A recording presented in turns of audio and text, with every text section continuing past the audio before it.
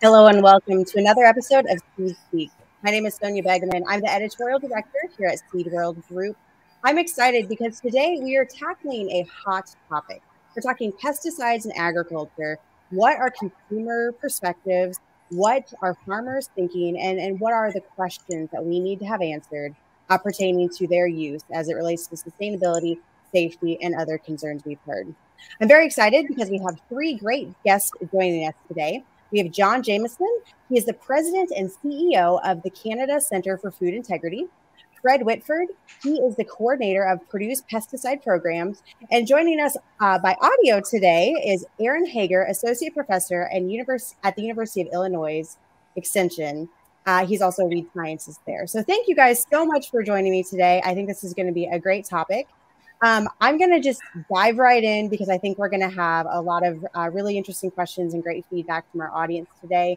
That said, audience, if you have questions, please enter them here on Facebook or on YouTube, wherever you're at. Let us know what you'd like to ask these great experts.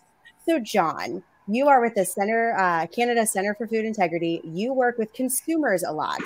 So with the surveys that you've been doing, and I know you've done a lot of research here recently, give us a quick overview of what consumers' perspectives are concerning pesticides. Is it all negative or is there some positive there?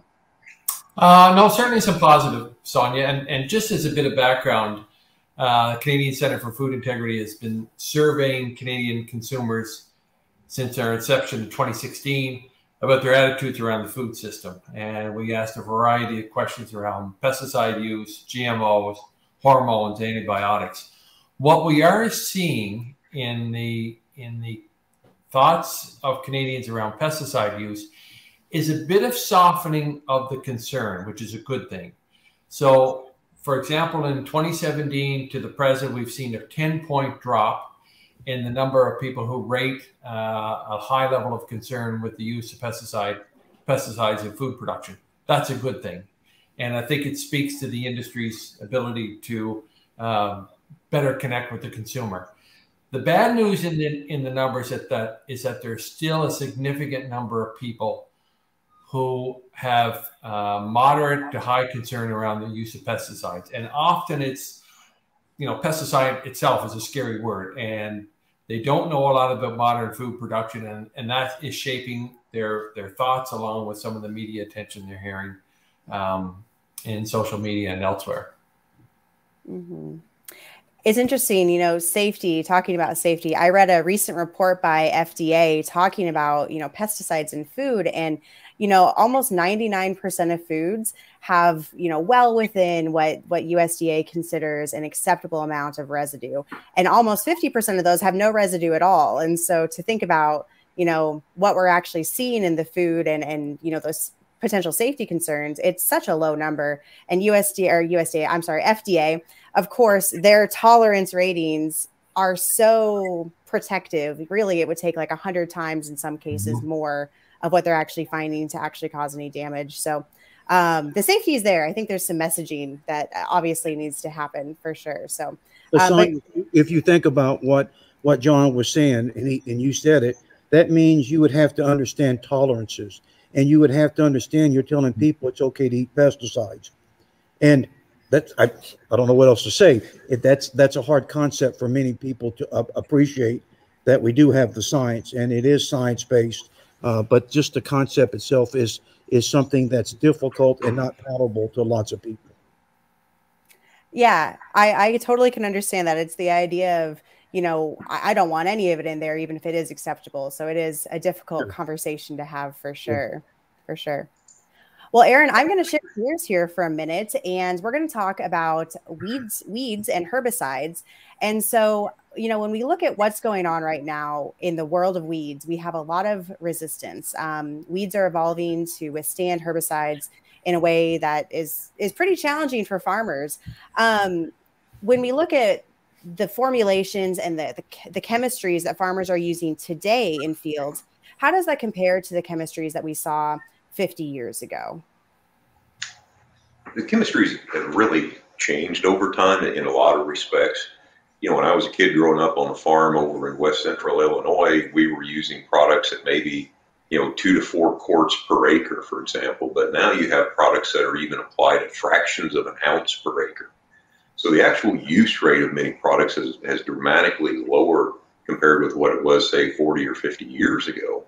And a lot of the other profiles of the herbicides, whether they be toxicity to mammalian systems or ecological toxicity concerns, are in general much better, much more improved with today's list of herbicides that farmers have to select from compared with where they were years and years ago.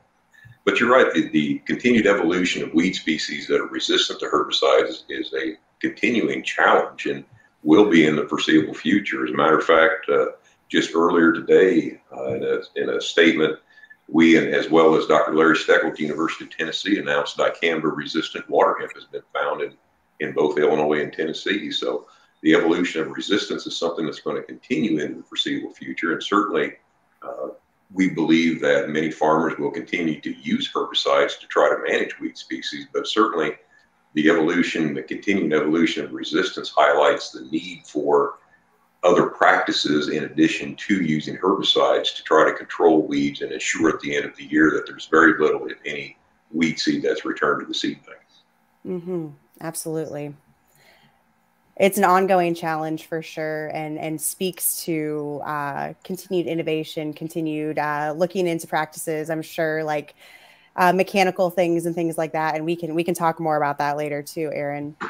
I do want to shift to kind of talking about maybe insects and fungus even with you, Fred. So, when we look at broadacre row crops like corn, I'll use that as a great example.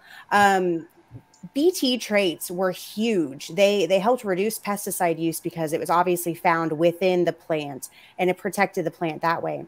But as we were seeing with weeds, we're seeing something similar in those BT traits, that those pests are developing that resistance to the BT trait. So how does the, I guess, reduction of or the tolerances of those insects impact the pesticide use in the United States? Does it make pesticides more important to farmers? Does it make it to where we might see more pesticides used? And the answer is yes, but it's always the easy answer. So, a lot of these traits that we use are preventative in nature. That is, I'm an old corn borer guy, and you'd have to be pretty old to remember corn borers. But I did all my work on corn borers, and so in that particular case, you could never really do a good job scouting the second generation. We were losing yield because we couldn't get out there. And so a lot of the things that we do today is to try to hit these big groups of insects.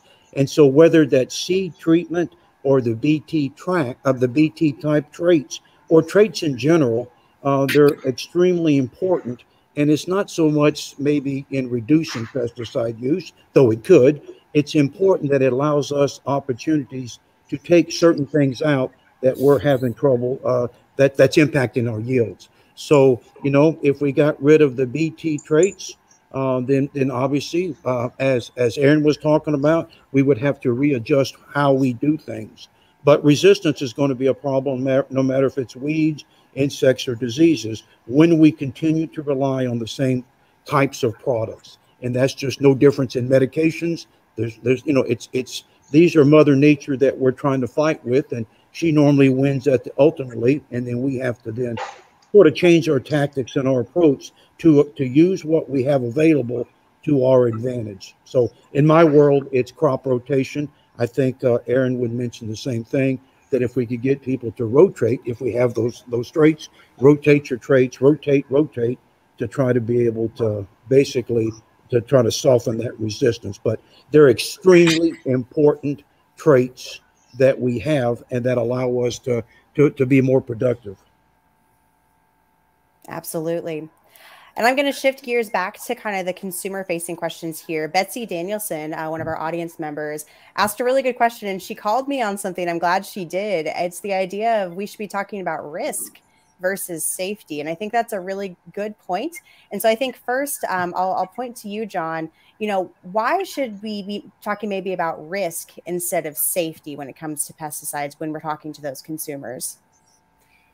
Well, I think, it's a tough issue, but I think it's you know, the average person understands risk, and it may resonate more closely with the consumer than talking about the safety. And Fred alluded to this, that when we start talking about the safety of pesticides, and we're talking about you know, the regulatory system that they go through for approvals and the like, it's difficult to get that message across in a 30-second soundbite, because many people don't have a very good knowledge of how our food is produced.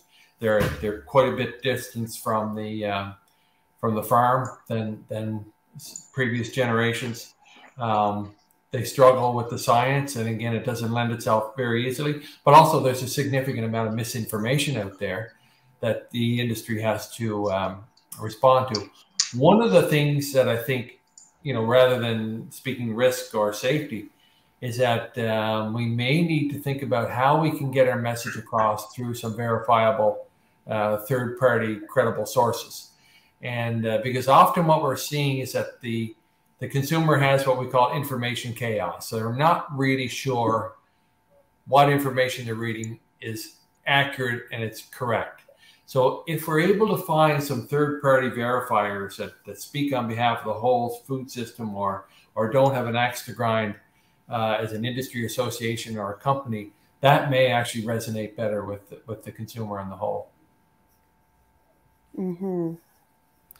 Now, Fred, at the Purdue pesticide programs, I know, you know, you're working with all kinds of people. You know, what would your response be, you know, talking about maybe a risk adverse or instead of just safety? I think collectively as industries and universities, we have failed to make that challenge. We try to walk away from it. We don't want to make people mad. So what I do is I just tell them how this is my opinion. You can have your own opinion. I'm fine. You can do whatever you want, but this is how we do things. Yes, we do the testing. Yes. And so I explain the system, but then I try to go back and give examples. And this goes back to, because of some like Aaron and his work with weeds. You know, we can control weeds, Aaron, without chemicals, but that's going to require some steel. You want me to go back to steel? And people say, well, sure. That's a good thing. That would be a whole lot better for the environment. Then I say, okay, well, then we're going to have soil erosion. We're going to lose the soil that's going to feed the future. It's going to fill the creeks up. We're going to hurt wildlife. And we can do that. But for everything that we do, there's a trade-off, and there's always something that comes with it. So I think for me, personally, it's standing up in front of a group and not being timid about it and saying, this is my belief. You can differ, and I'm fine with that. It's okay, but we need to address these issues head on without trying to hide with smoke and mirrors, in my opinion. Mm-hmm. And Aaron, you talked, you know, just a moment ago about the difference in what the chemistries are today, the risk we had 50 years ago versus what we're seeing today. Is there anything that you would add just to this idea here of risk versus safety? I think a lot of the public concern just really emanates from the fact that the system that's in place in the United States that regulates pesticides is I would say in general, poorly understood by the public at large. You know, before any pesticide is even advanced through the registration process, there's what's called a risk assessment. And only if using that product in a way according to what the label would suggest the use pattern should be, if the risks are deemed too high, that product is never advanced. So there's never a tolerance established for it. So the EPA is evaluating the risk of these things well in advance of establishing the tolerances that you mentioned earlier in the food supply. And, you know, the other thing that I think sometimes folks may have a little bit of trouble comprehending or understanding is when they see, you know, the numbers, for example, of what are these residue levels. You know, analytical techniques now easily in the parts per billion. And, you know, I guess an example that I would give, you know, one part per billion. Well, what is, you know, how do you get your mind wrapped around that? Well, 1 part per billion would be equivalent to 1 second in 32 years. Okay, so that's what some of these numbers mean. So I really encourage folks to try to better understand, you know, how the regulatory system operates, and then, you know, what scale are we actually talking about when we're talking about pesticides and pesticide residues. Mm-hmm. Well, Aaron, that brings me to another question that I think both you and Fred especially will have an opinion on. And John, I think you might too. So we'll see anyway. And you mentioned EPA and you mentioned our regulatory system. And I want to just talk about, you know, when we look at activist groups, we look at concerned citizens who we've seen it happen in the past with what's going on with like the Roundup lawsuits, for example, or we've seen it with chlorpyrifos and atrazine and pyrethroids. And I mean, you name it, dicamba a couple of years ago. These activist groups are suing the EPA for decisions to allow these products through our regulatory system.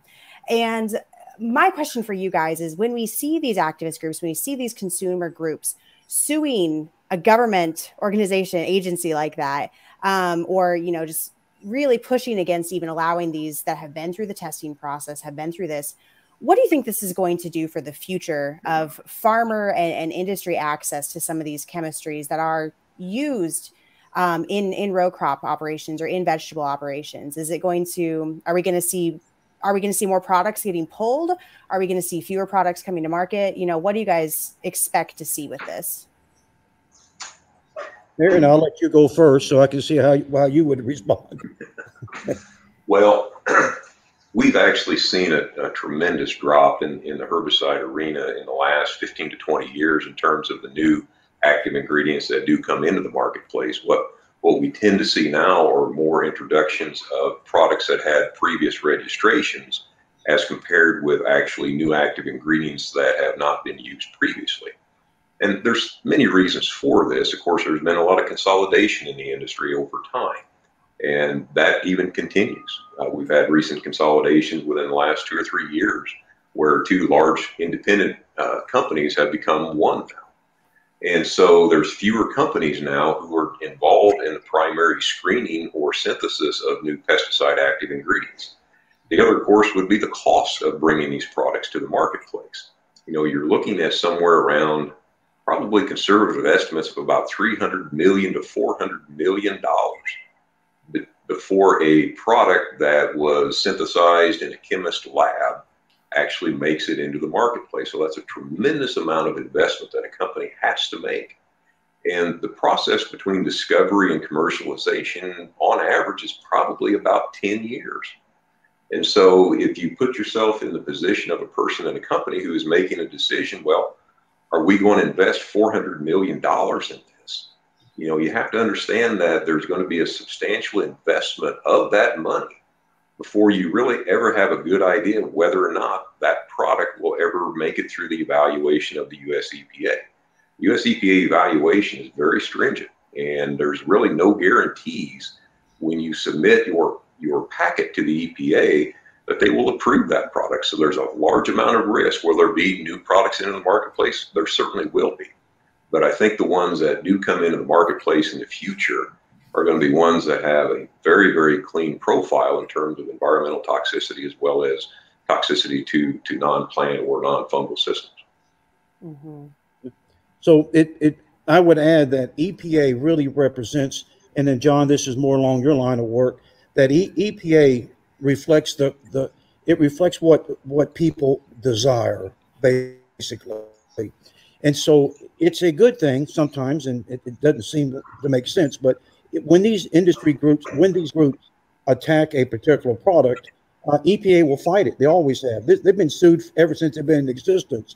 The good news, it brings new topics to the floor that we can discuss. Hormone mimics was one, estrogen mimics. And you think about my 30-something years in this business, they're challenged on data. And so at least from the working people at EPA, not the political people at the top, but from the scientists at EPA, then they're forced to look at a number of different things to see if we can get products that are cleaner, as Aaron was talking about. So, you know, I just see this as just a continuation, and that industry, whether it's insecticide, herbicides, fungicide, rat baits, doesn't make any difference, that it's just a challenge for them to discover, if they can, better, cleaner, safer products to be able to get it through EPA in a quicker fashion. So, you know, it's just the times that we're in. And John, I think it's Health Canada up north, isn't it, that we have to go through with comment periods and things like that. So, I mean, what would you add? Like, what are the concerns that you're hearing during these comment periods about various pesticides? Well, I think Fred's right. The industry, the pesticide industry and the ag industry on whole is on a path of progress. And I always say that the consumer expects progress, they don't expect perfection. And in Canada, it's PMRA that regulates pesticide approvals. And it does force the industry and government to look at itself and do a better job. What we do see in Canada is a fairly healthy respect for our regulatory system. So when our regulatory system responds to some of the court cases and the like, that's probably a good thing, because people do respect that system, at least that we have here in Canada. And I expect the numbers are very similar in the U.S. The other thing that I do get concerned of, because I worked as a senior official in government prior to coming to work with the Canadian Centre for Food Integrity, is how we could end up with a politicization of pesticides, and that there may be decisions made by elected officials or the upper tier in our regulatory system that may not necessarily be based in science. And we've seen that around the world, that has happened. That is a real fear, and it's actually probably the goal that the activist organizations are aiming for, rather than an improvement in the product. They're probably hoping for some kind of a response from politicians and regulators that more is in line with what they're thinking. Mm-hmm. It's interesting. A couple of weeks ago, I had a conversation about the farm to fork strategy in Europe, and you talk about politicizing pesticides. They're looking at a 50% reduction in overall pesticide use in agriculture, and that's going to be really challenging for those farmers. It's going to be challenging for companies, and I think that was a very, very well timed and a very good point to make, John. But it's also something that we need to keep an eye on, because typically, things will start in Europe, they'll migrate to the US and Canada shortly after. So as an industry, we need to be cognizant of what's happening in Europe, and that politicization of pesticides and other modern tools that help us produce safe, wholesome food is a real threat to food security and food affordability. Mm-hmm. Mm-hmm. Well, that leads really well into a question I have for all three of you. And that is, talking big picture about pesticides here. Are pesticides part of the equation when it comes to creating a more sustainable food system? And second to that, are they part of the equation when it comes to creating a more stable food supply around the world? And my answer would be yes, yes, and yes. That I don't have the tools now to replace some of those particular products. And obviously the researchers are looking at that. What can we do better? What can we do? Because obviously if a farmer didn't have to use it, there would be more money in their pocket, right?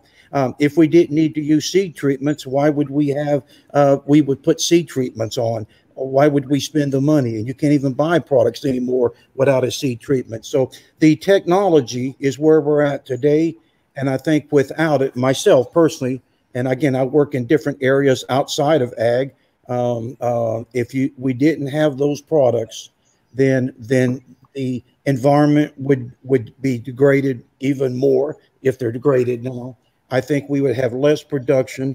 The food costs would go up. And so until we get those practices, and people like Aaron who do the research, until they come forward with new approaches, and we're always trying things, new approaches to control things, that if we can come up with a better solution, then obviously farmers will take it. So for me, it is part of the sustainable at this moment. 10 years from now, it may not be, with ever advancing technologies. Mm-hmm. And I would agree with that. I guess I would say yes. And one way I try to explain this to people, in almost 30 years of doing this job, I've never made one recommendation that's ever increased a farmer's yield by 1 bushel. That's really not what I do. That's not what a herbicide does. A herbicide is simply applied to control other competing plant species, and these species are competing with the crop that we are intentionally sown in that area for the same resources. For example, the resources that a corn plant needs to grow and reproduce are in many cases the exact same resources that weeds need to grow and reproduce. And so by using tools like herbicides, we're essentially controlling the unwanted vegetation and allowing the crop to express its genetic yield potential. So I always remind folks that, weed scientists don't do anything to increase yields. That's where plant breeders come into play. That's what they do. So we're really using herbicides really as a yield, something to protect the yield potential of the crop itself. Mm-hmm. And Sonja, I would agree with Fred and Aaron. Certainly pesticides are part of a sustainable food system.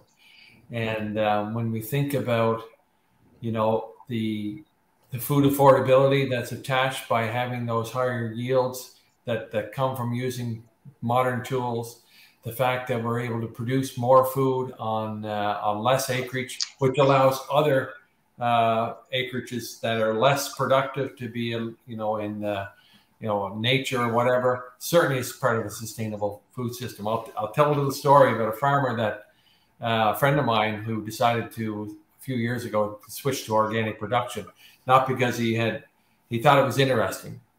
And, the average person thinks that pesticides aren't used in organics, but of course they are. But he was telling me that his environmental footprint from going to conventional to organic probably didn't change. And in fact, it may have gone up when he switched to organic because he didn't have the tools available to him he had before. So he had to do extra tillage. He had to use different ways. So his fuel bill went through the roof while his pesticide bill went down, but he feels that his environmental footprint was very similar. So the use of modern tools and modern technology is certainly a big part of a sustainable food system and supports that equity in the food system that allows all people, as many people around the world as possible, to have access to healthy, safe food. And, it's better for the environment as we are allowed to leave areas that are uncultivated that may not be productive. Mm-hmm. Well, you mentioned the tillage piece and everything there too. I mean, reducing tillage was one of the really big hallmark great things that happened whenever we had herbicides that came into the market that could be sprayed over the top of crops. So it certainly seems like there's no one size fit all approach, I guess, is kind of the big lesson here. Is organic has its place, pesticides have their place, everything works together in a way that is demand driven by the consumer. So obviously if people want organic products, we have a number of farmers that do it. I work with them. They're very successful. They make lots of money, which ultimately it's a different product that people want. I don't place any values good or bad on it. That's what they want. That's what will grow. That's what will sell. And so the whole point here is I can do both and both of them be sustainable. Mm-hmm. Mm-hmm. Absolutely. And Fred, I have one question for you that we actually got last week. Last week, we talked about seed treatments and the science behind seed treatments. And we had a question that was, how does seed treatment dust off compare to foliar insecticides in terms of toxicity to pollinators? Okay. So I'll sort of rephrase it. So the question is, we have a number of seed treatments that we put on. And so as we plant our corn, for example, and then we accumulate a lot of this, let's call it dust, and that dust then is put out. And so they were able to show some studies here by a very good researcher that was an issue that affected pollinators. So again, the whole point is that's the issue. We have to deal with it. And so we started looking at lots of different types of treatments that would go on the seed that would allow us to keep the dust down, just like you would at a grain storage facility. And so the question is, your question is, how does it relate to foliar? Well, most bees aren't out. Bees are not going to be out there until things are actually blooming and those kind of things. So it's probably, I guess, more of an issue with the blowout if I was thinking about it now than it would be making a foliar application, because these bees are not just visiting plants. They're going to plants that are flowering in some way or another. So I don't know if I answered your question or not, but it just shows that we found a problem. We tried to fix it, and we'll see where that goes in the future. That's something that EPA will be looking at, I'm sure. Mm-hmm. Yeah, it's a constant evolution of just more research, more figuring out what works, what doesn't, and what can be improved. So, all right, guys. Well, I unfortunately have to say we are at time, and actually a little bit over. So thank you guys so much for your fantastic insights. For all of our viewers, expect a follow-up article from me with great quotes from each of these experts. Thank you again to all of you who watched, and I hope that you got a lot of value out of this too. It was certainly a very interesting conversation. So be sure to stay tuned next week as our host, Mark Zinkowitz, tackles the topic of indigenous influence in seed and plant breeding and how it can help us build a better industry. So talking diversity and talking about just what we can do to continue to bolster and make our seed industry stronger. So thank you all so much. Tune in next week at 12 Central. This is Sonja Begemann signing off.